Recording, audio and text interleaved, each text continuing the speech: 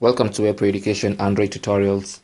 In today's video, we're looking at how to deactivate your Facebook account from the Facebook app on your Android device.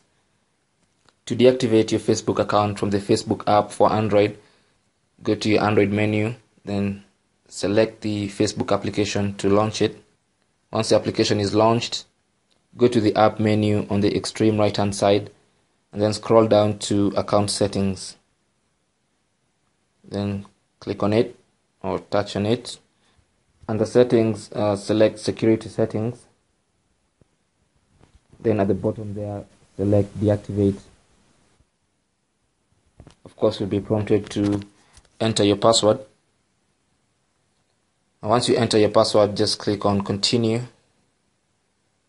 And then here you'll have to give a reason why you want to deactivate your account. And if you want to transfer the administrator rights of one of your Facebook pages to another account, you can do that right there.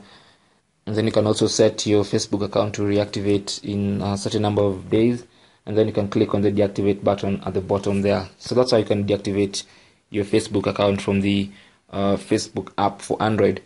If you want to deactivate from the Facebook Lite application for Android, launch Facebook Lite.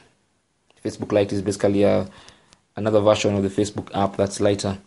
Then again, go to the menu on the right hand side, select settings, then select account settings,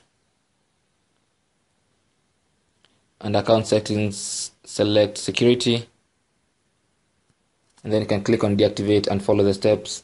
So that's how you can deactivate your Facebook account from the Android app.